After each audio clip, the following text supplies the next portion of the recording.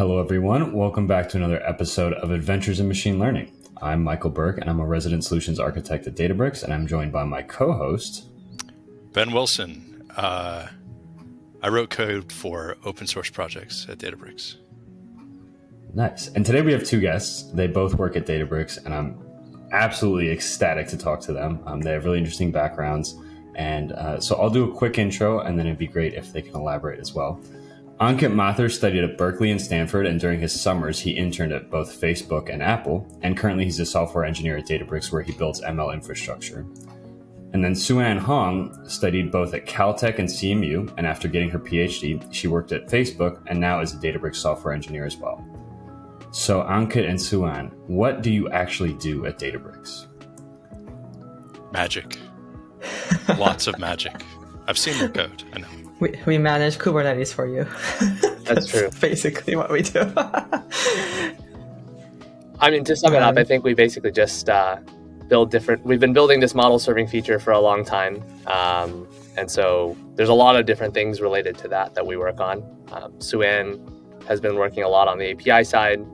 I've kind of been working on a bunch of different things. So it's been pretty fun overall the last couple of years. So I'm really interested to hear the story from both of you about the genesis of this product over the years. So going back in time to early days of ML Flow, we had this thing called Serving V1, which was a product that up until relatively recently was still being pretty actively used, and now sort of telling people like, hey, could you stop using this? Like, we want this to kind of go away. But how did the scale and complexity of what that product was back then transform from that to what we're going to talk about today? And what was that process like to organically watch something get more and more complex and bigger? Yeah, actually, let me answer the first part first, because you asked about the history of this product, right? Model serving. It actually goes back way back. I think the first instance I know is in 2015 at the Spark Summit. We had a demo on model serving. I think Ali gave it.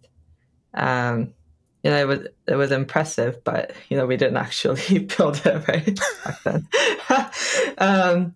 And then, over the years, like we've definitely talked about it a lot because it's difficult for people to do on their own.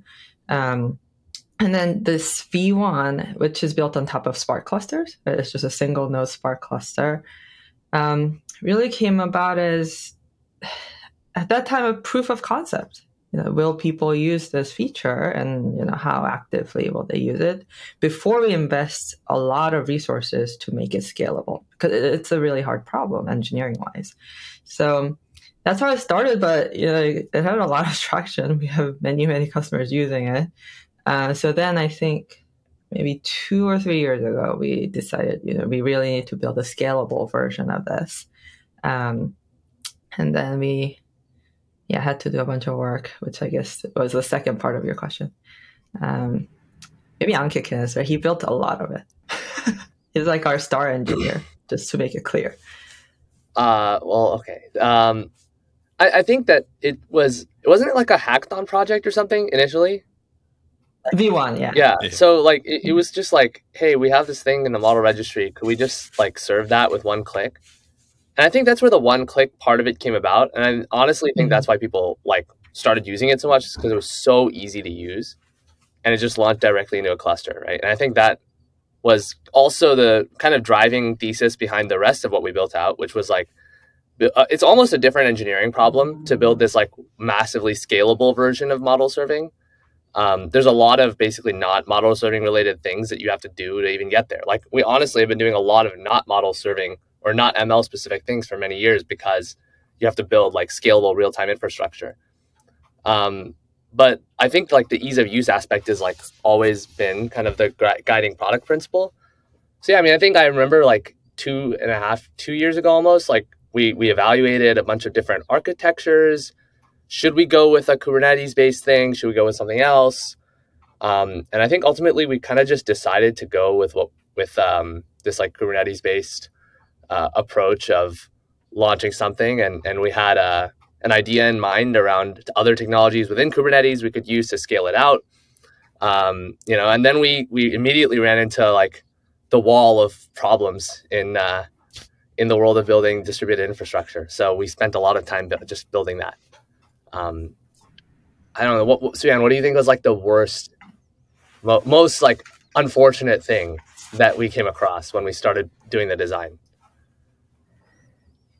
During the design, I don't know, but I think like the team didn't expect to have to write so many configurations. Yeah. For me, it was like when we got into the weeds of making a Kubernetes cluster, like there's so much subtlety and there's so many ways you can mess up. Like every day or every week, we kind of found a new way to mess up the clusters. And like sometimes people would just be like, yeah, this is like pretty bad. I think you just got to destroy this one and make a new one. So that was a surprise to me, at least. Mm-hmm. Yeah, I think another aspect is we spent a lot of time on security, right? Making sure everything is isolated, all the workloads are isolated, networking is secure in every way. Right? So there was a lot of work that had to be done there that I think I didn't really think about in the beginning. Yeah, because the product didn't really do a gradual change from V1 to V2. It was a quantum leap in going after what V1 taught everybody about people's usage patterns. Just as you said, Ankit, I remember being on the opposite side of it and working with customers at the time, and people were like, hang on, we have this super easy way to just create an endpoint to serve this model. This is incredibly awesome, particularly like smaller teams that were very agile on the ML development side, so they could get a model out there quickly. But a team like that, where there's few data scientists, maybe one or two ML engineers, if they're like, hey, we need to service 100,000 requests a minute, and like, how do we do that? How do we build that infrastructure? They're going to say, we can't. We have to either hire somebody to do it, or this project's going to take years to build. So with the one click and the fact that it was on Databricks, a lot of people assumed, hey, this will support, infinite load. And then people quickly realized, like, oh, yeah, it's not really built for that level. But it's interesting to hear you say that's what its purpose was to sort of get people, to gauge like how exciting is this for people? And then you take a step back and say, okay, we need to build this for real. And I'm most interested to hear about that concept, what both of you just said about, we approached it thinking that we were focusing on model serving because you work in ML engineering at Databricks. And a lot of people have that perception about the group. It's like, oh, you guys work on ML all the time. It's like, no, it's like pure software engineering, like infrastructure stuff. But how big of a pie was that you had to eat? Like, hey, we need to research how this stuff works. And how long did that take? Well, we've got a really talented group. So I feel like that made it a lot easier, right? Like everyone on the team is like, top to bottom. Like a lot of people have machine learning experience. Like my background was in machine learning infrastructure, training and serving models in like very specialized ways. But, when you come and work on real problems, sometimes you have to just be like, okay, well, I have to go learn about network policies so that I can build secure infrastructure.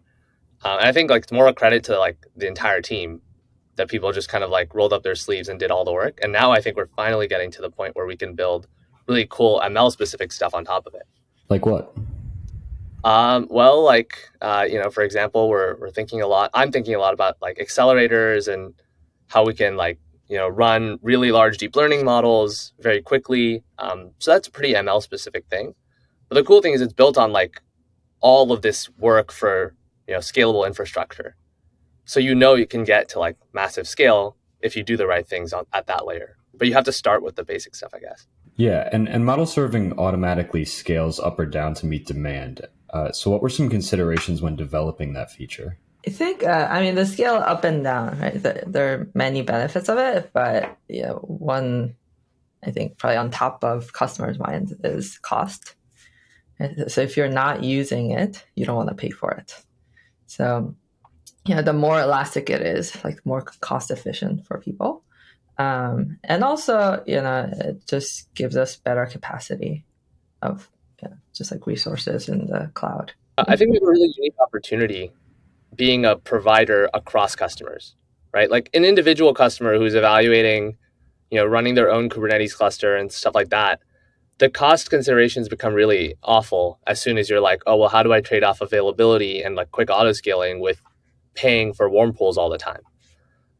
So it's like hard to do that unless you're serving a bunch of different people. So I think that was that's the main opportunity that we're kind of taking advantage of.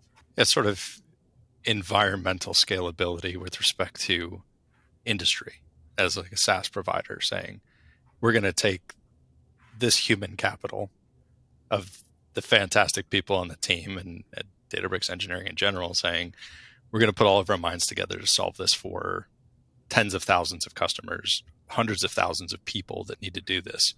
So we'll eat that. We'll figure that out for you so that you don't have to. And I've noticed talking to even particularly bigger companies that they don't specialize in computer software. They specialize in banking or in selling goods to people or, making sure that people's doctor's appointments are scheduled properly, all these different industries. Their main focus is not on getting Kubernetes to run properly and scalable and support these use cases. Their use case is solving their problems. They do it with software in the engineering teams, but really they shouldn't have to worry about how do I do the most efficient, cost optimization for serving in an elastic environment? And what do I do when a pod goes into panic mode? How do I safely restart that? Like what happens when the service goes down? How do I do code deployments? How do I validate that, my CI checks for integration tests before I do a rollout deployment of a new version of something? How do I handle all of that? All that infrastructure, that's all human capital spend at a company where it took years to build that here at Databricks properly to really build that system out. And so a company that doesn't specialize in that, is that really worth their time? That's a real big question. It's like an extension of the story of the cloud in the last 10, 15 years, right?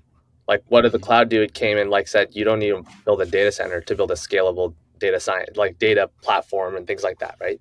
To have a compute platform, you don't need to build that yourself. We're just saying the same thing, going a little bit further and saying you focus on business value that differentiates you from your competitors, and we focus on the problems that everyone's going to have.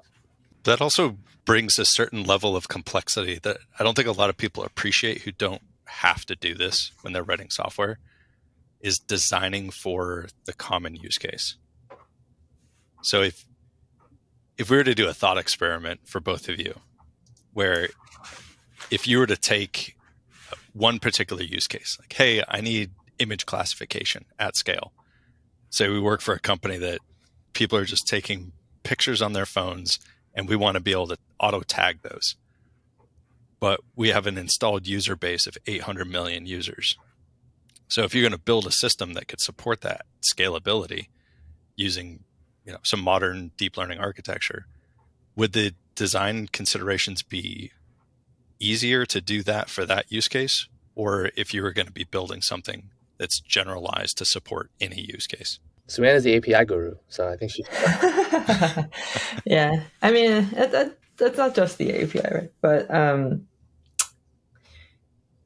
I think to support, for example, that use case well, it would be easier if you only had to do that, right?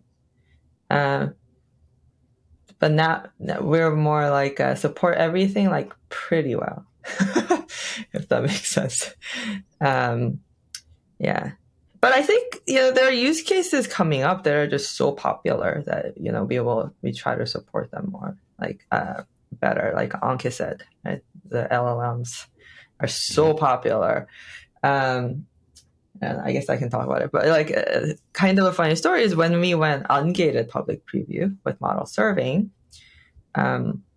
just suddenly like we started seeing like much larger models being served, because I think what happened was everyone saw this new menu item serving in Databricks, and then they clicked on it and they're like, oh, let me try serving a Hugging Face model, right? Like some transformer. So it was just like actually a very different distribution than what we had seen, like going through a really long period of private preview, like talking about specific use cases. But I think it just speaks to how popular these models are becoming, which is why, like, for example, Ankit is spending quite a bit of time making sure they're supported well. I don't know if that answered your question or not, but yeah. Maybe I used a poor example there, because that is like a complex use case for like, hey, those models are huge and you have to make design considerations. But if that use case had been, hey, we just want to support like sklearn linear regression models, that's all our use case is, you'd have design considerations there where you're like, well, these things are like kilobytes in size, and we don't need to, provision a bunch of memory that a pod can have access to. CPU is actually probably more than enough to support the workload there. But then, if you have to support CPU and GPU and auto scaling, memory allocation, that's a generalist sort of support framework that makes everything more complex. At least I think. At least the design review process is much more complicated. Yeah, for sure. Yeah, because actually, when I was at Facebook, I worked on a particular product. It was like an ads targeting product where we had our own ML platform essentially, right? Like we had to build it because that was a long time ago, and like even Facebook didn't have a generalized infrastructure for machine learning. And we were serving like millions of models, but they were all tiny. So we just had them as like rows in a SQL database, loaded them into memory on like a bunch of model servers. Like that's very different from what we have to do. Right? Yep. Yeah, and it's interesting that you mentioned that Facebook hasn't completely solved this problem, or at least while you were there. What are some of the sort of competitors to Databricks model serving? Are we the best in your guys' opinion, or do we have weaknesses? What are the competitors? I would say like there's a whole host of competitors. I think there's like 2 companies made every week that are focused on model deployment these days. So, obviously the biggest competitors are like SageMaker, Azure, GCP, Vertex, right? Like, I would say all products have strengths and weaknesses. I would like to think ours is the best. I don't know, Suyan, what do you think? I think ours is the nicest to use. I would agree. I mean, it's a popular space, right? Yeah. There's like all sorts of different stuff going on. Like machine learning is like really, really popular these days, which is like exciting for us, but also means that there's a ton of like new competitors that are coming up every day. Okay. I was hoping for a more controversial answer, but we'll take it. Cool. Another question that I had for Suyan specifically, sort of diving into your prior experience, this might be going back, but back in your college days, you worked on a couple of quote unquote cool art projects that use machine learning. Oh my God, what is this? Yeah, if it's on the internet, it's fair game. So, do you still think about those things? And I was curious just what they are. Wow, that's a long time ago. I don't really think about them, I guess, but I think it would have been an interesting career path for me. I did work on some art pieces that were based on machine learning. I think that the one that was most fun, maybe, was we had this exhibition this was at CMU actually, right? So in grad school, and it was at the Children's Museum of Pittsburgh.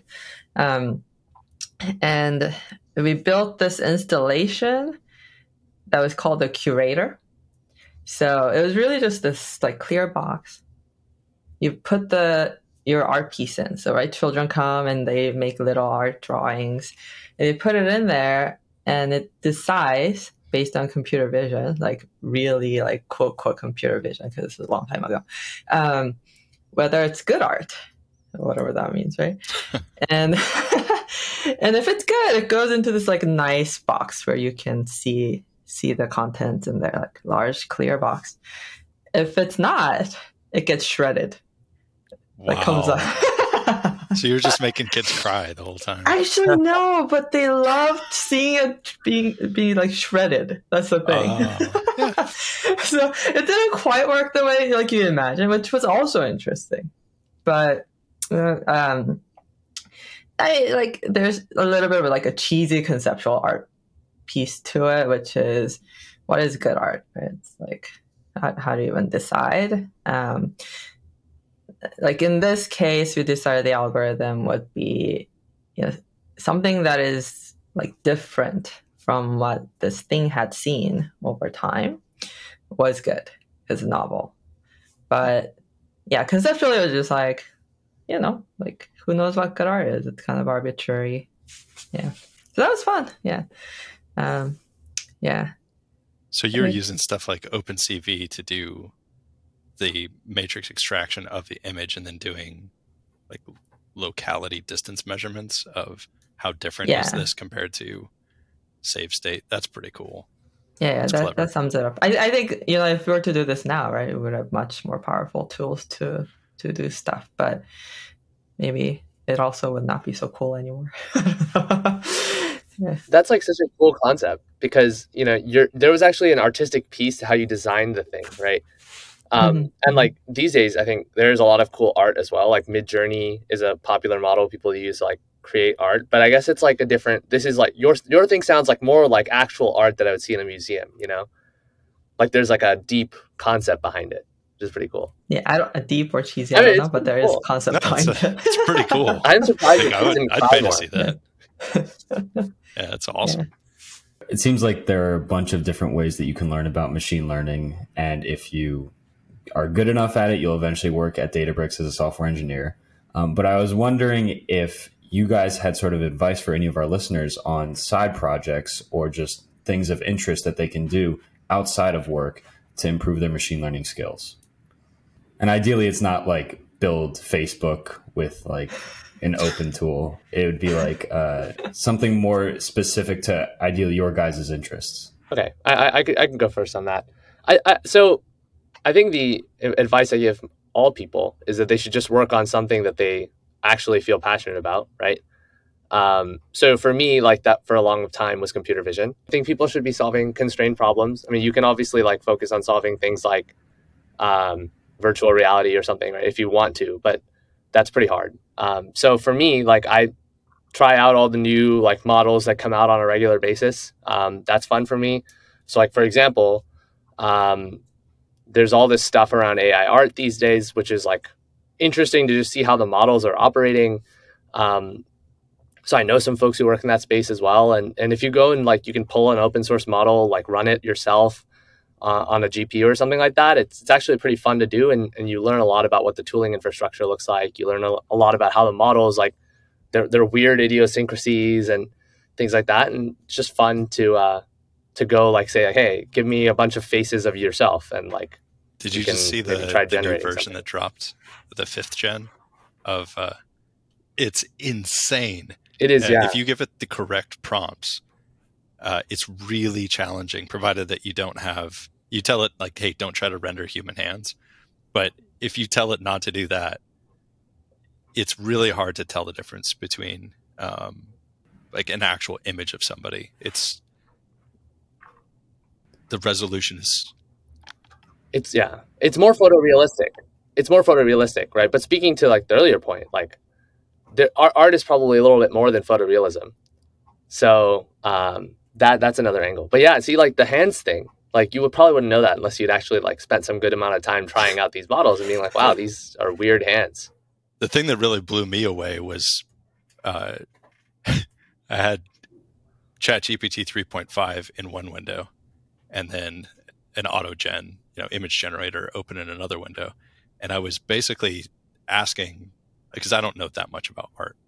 I was like, hey, can you tell me some like top 3 random artists from the past 5 centuries? And of course, ChatGPT 3.5, starts pumping out a list of names. I'm like, I've never heard of most of these people. I've heard of a couple of them. But then you go into the image generator and you could say, hey, could you just generate this, something funny that would make me sort of giggle to myself in the style of this artist, and then look it up online, like some of the other works. And it's crazy how well it sort of makes those, it has that sort of attention pattern association with, what it's seen before and what's in its actual data set, to be able to generate something that to a layperson you wouldn't be able to tell. Of course, the things that I was telling it to generate, people feel like, what the heck? Why is somebody holding a banana to their ear? Like, that's really ridiculous. But if you were to say, hey, create this thing in this style, like, hey, it's a landscape artist. Well, I want, south of France, I want a river and mountains in the background or something.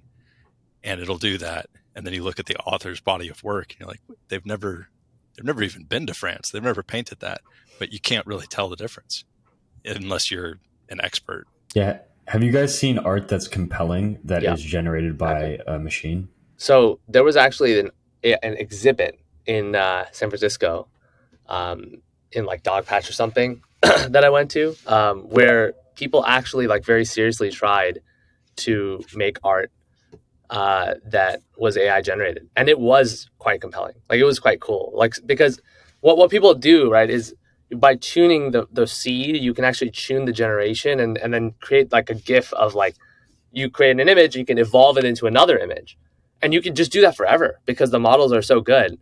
So you kind of get this like multimodal art, which is starts with some beautiful image, and then it just evolves, for example, throughout seasons and throughout like to some other location, and you can kind of just keep staring at it for as long as you feel like, because it keeps going forever. Like, you don't it's unique constantly as well. It doesn't just repeat.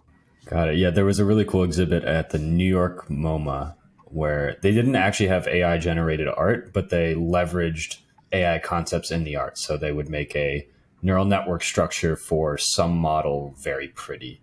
And I think they had some actual Google models in there that were like visualizations of an actual neural network that Google serves.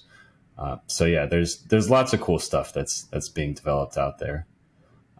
But I also sort of wanted to shift gears a little bit. We've been talking about side projects, and you guys have built up your skills both through side projects, school, and prior jobs.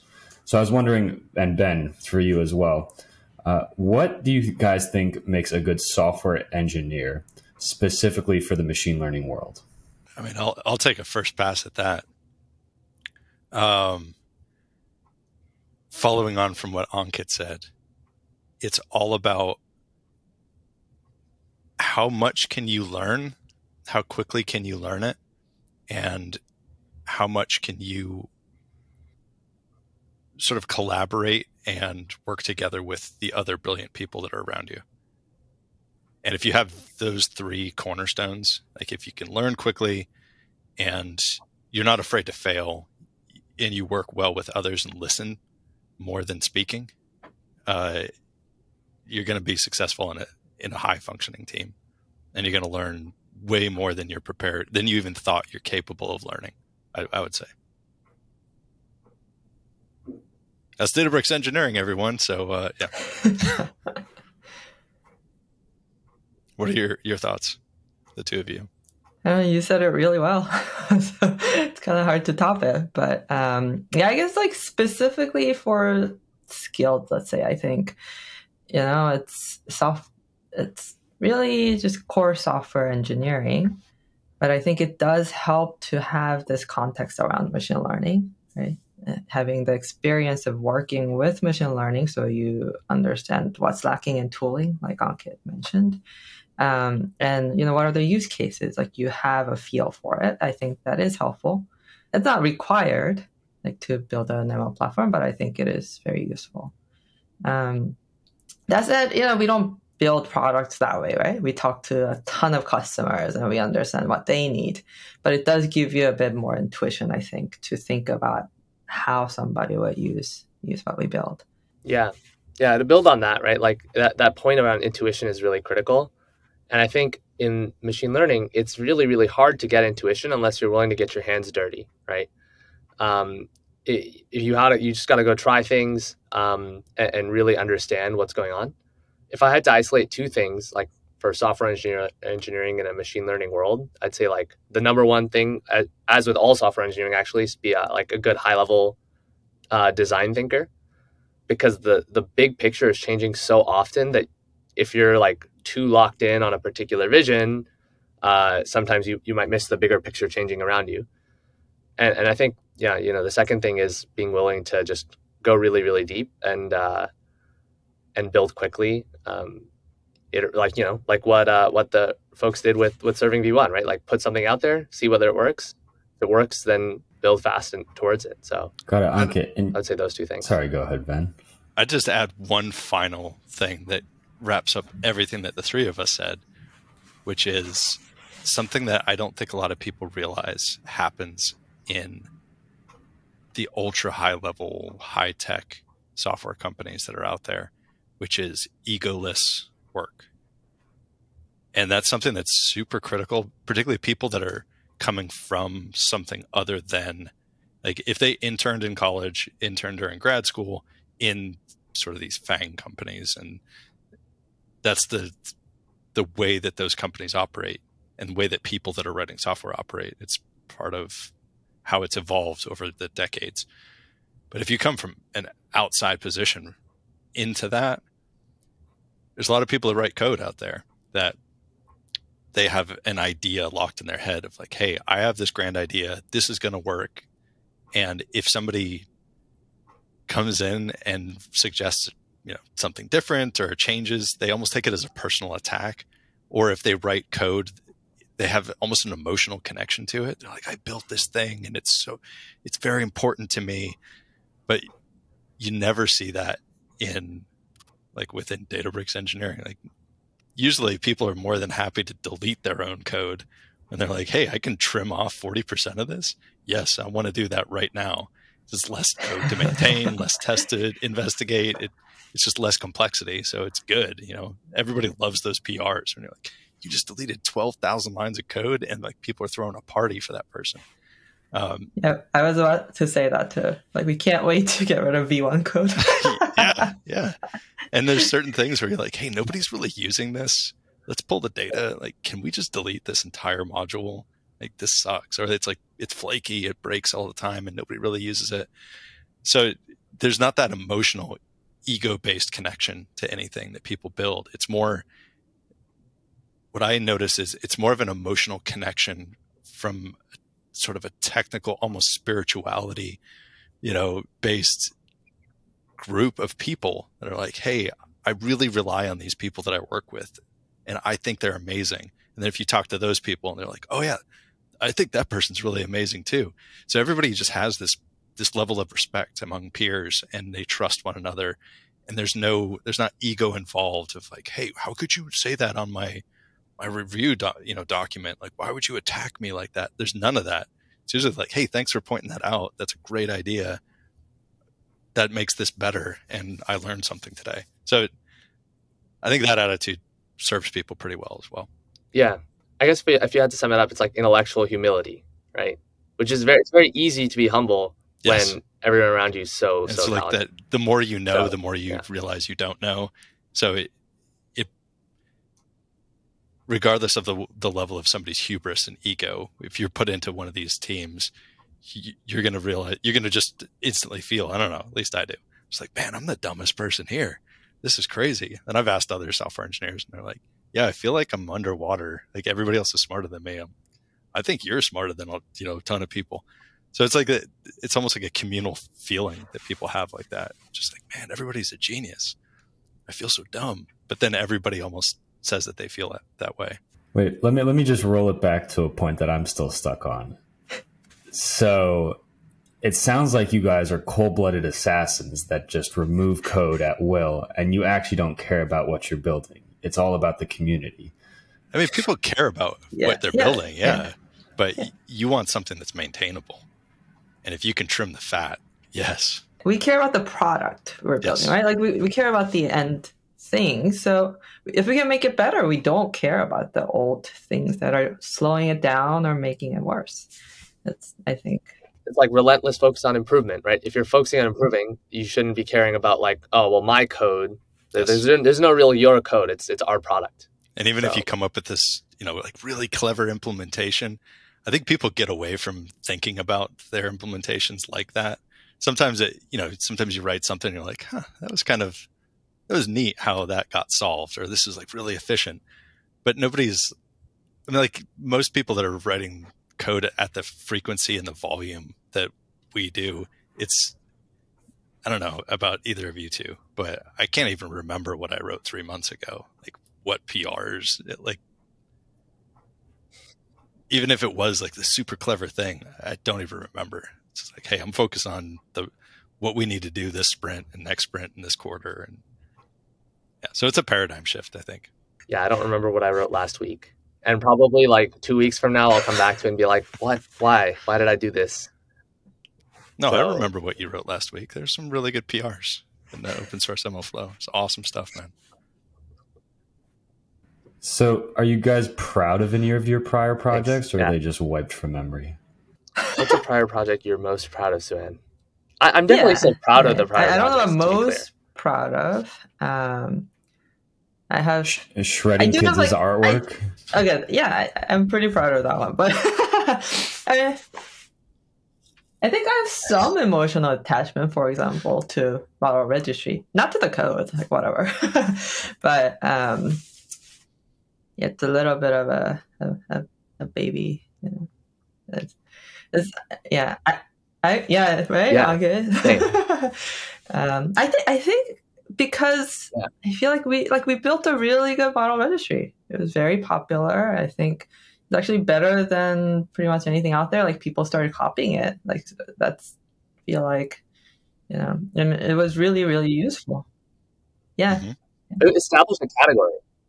It like really established that category. It wasn't a word people used until that. I'm pretty proud of that.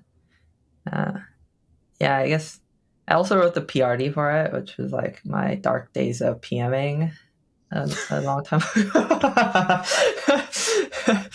So, wait a minute, you guys don't write your own PRDs anymore? I mean, we do, but I was actually like officially the machine learning PM for like a year, right? A really long time ago. But you're dual-hatted then, right?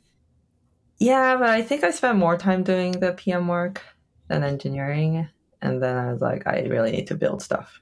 I can't just like write Google Docs all day. It's killing me.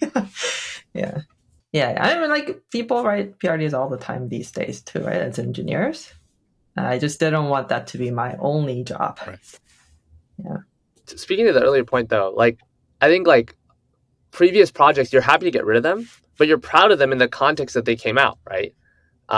Because like at that point in time, it was important. At this point in time, you get to evolve it into something new because it was successful and now there's people who use it and you can do it better. So it's like you always want to get better, but like in the context of that time, I'm super proud of the work we did on model registry for sure. Got it. So the takeaway is if you need mindfulness and meditation and presence, you can just be a software engineer. Noted. I mean, it kind of changes the way that you think about things in general, I think.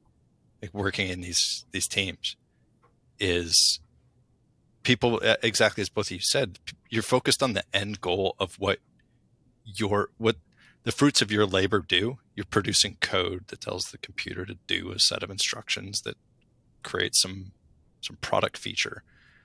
But everybody's focused on how do we make the best thing possible that makes our company the most amount of money, but more importantly, makes our customers happiest. Like, hey, how do we solve this difficult problem for people? I think that's across the entire department, at least. That's the one motivating thing that everybody shares in common.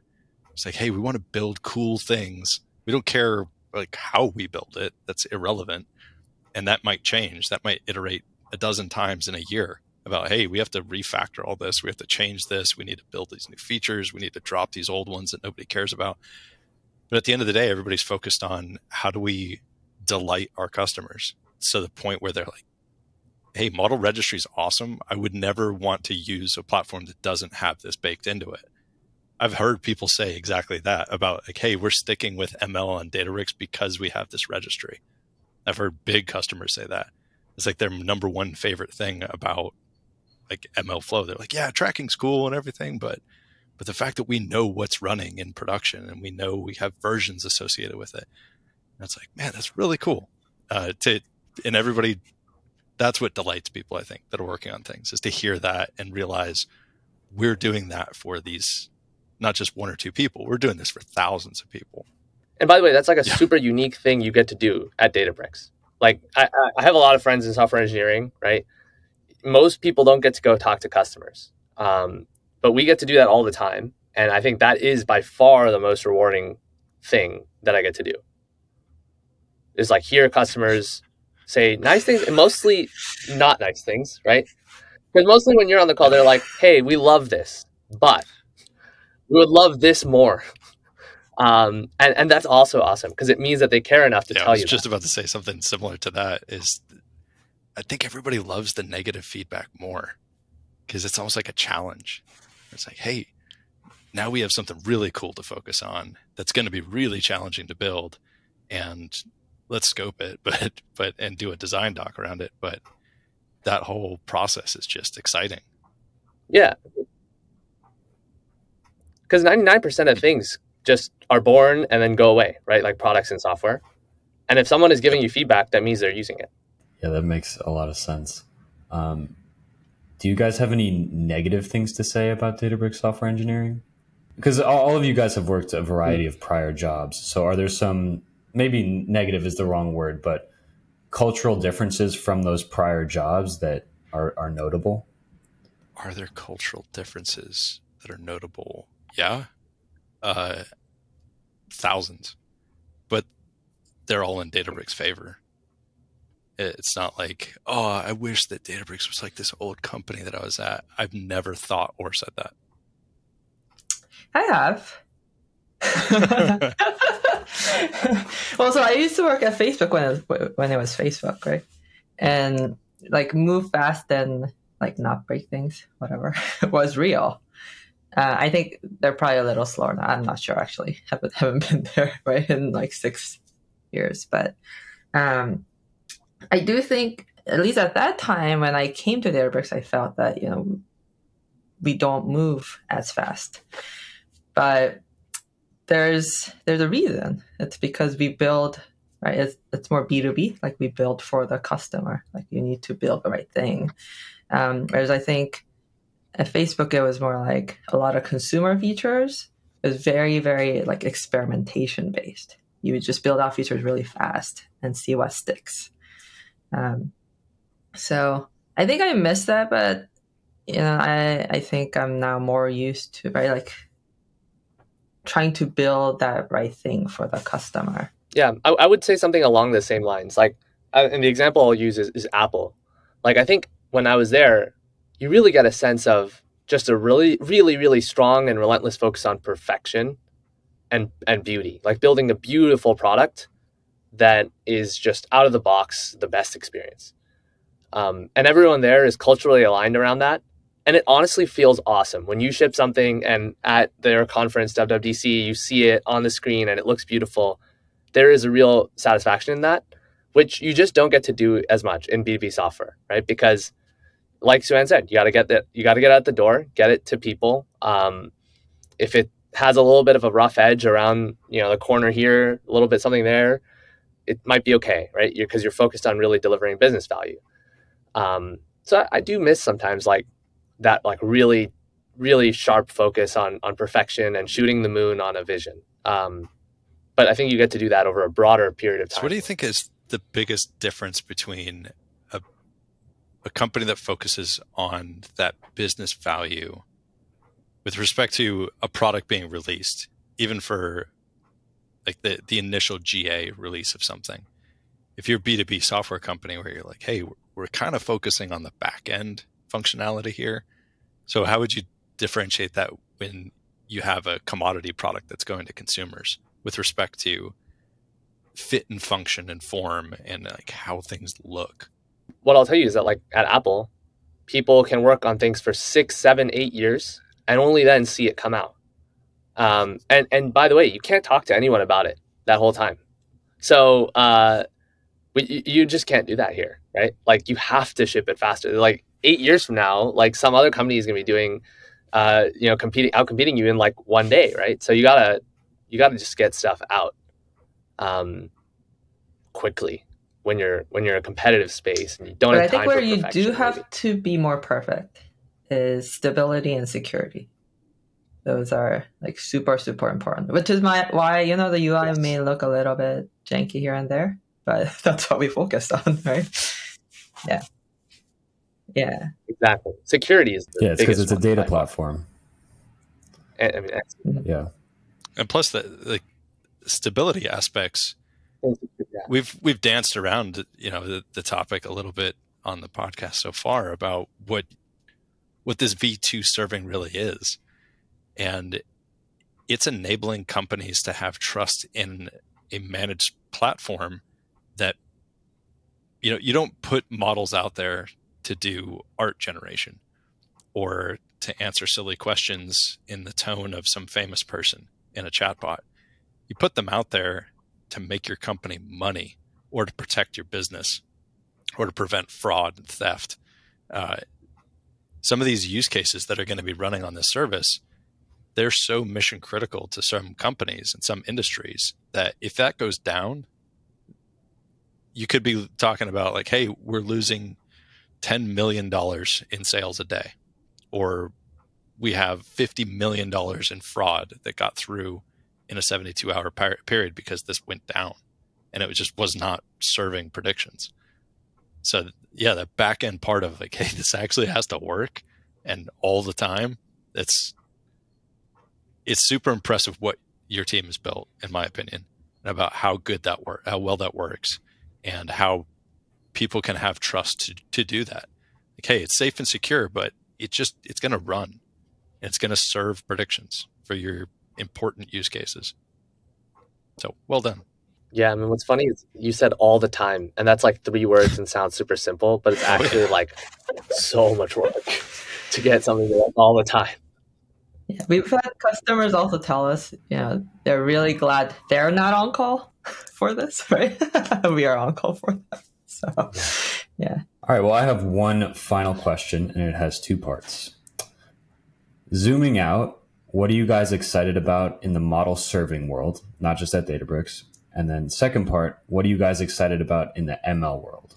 Okay. I think in the model serving world, we are like starting to finally see wide scale deployments of deep learning, making a really, really big impact in businesses. And model serving is actually the number one aspect of that is going to control how much business value those things actually are able to provide. You have to be able to serve those things really, really cost effectively in order for them to create the impact in the world that they're going to, that they're capable of creating. So I think there's a really, really exciting opportunity in this space in the next 3-4 years to build awesome, highly performant products that are taking like the silicon that we have to the absolute maximum capacity. And that's going to be like basically essential. Otherwise, you can't create business value with these things. And then, like similar answer, if you take a step back, right? Look at machine learning more broadly. These models are getting pretty damn smart. So I think seeing the progress on that, seeing like how you can go and just train on like trillions of tokens of data, and even this relatively smaller model, right, can perform really, really effectively. That's awesome. Like you can run it on your phone, your laptop. There's like endless opportunity to create awesome new customer experiences with machine learning. So I'm broadly excited about the language model and vision space in that. Yeah, Ankit said it so well. I don't know how much more I can add, but yeah, I'm really excited to see what people are going to do. Like people are going to do with these models. I think we haven't even seen or super cliche, but it's like tip of the iceberg. Like people are going to be super creative, I think. Yeah, I could harken back to my previous career prior to getting into software. I'm really excited on the serving front for the commoditization of GPU compute, with AMD now focusing more away from HPC and into regular data center. So when their silicon gets into more data centers and they make the strides that they haven't been making over the past 10 years, which NVIDIA has exclusively been doing, but now they're doing it. The last 3-4 years, they're like, hey, we're going to start supporting consumers so that you can use these particular cards and do deep learning with them. When that happens, it's going to do the same thing that the original, GPU war, which was video game GPUs, that happened 10 years ago, where NVIDIA got there first, the prices started creeping up higher and higher and higher for these cards. And then AMD was like, yeah, we got this too. But they can undercut the price because AMD has their own foundries up in upstate New York that pumps these things out. So that with foundry operation at AMD, the new GPU chipsets, and TSMC lowering its operating costs when they're doing sub 5 nanometer GPU lithography, we're going to see the cost of all of this go way down. And there's going to be more opportunities for the proliferation of this. And from the ML perspective, I can't wait for the next iterations of some of these deep learning models. I want to know what's after the transformers attention model.